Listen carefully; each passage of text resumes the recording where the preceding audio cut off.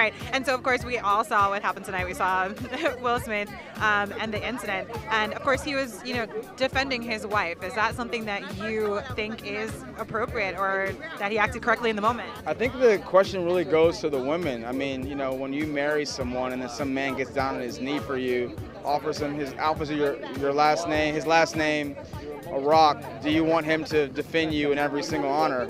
I mean, I think the answer for every woman is yes. And right now, we're having a lot of turmoil around the world where men have to stand up and defend the women and the children of their land. And for him to do that, I mean, maybe it's a little bit too much in the setting. But I think that every woman appreciates a man that says, for better or for worse, in the name of God, I stick up for you.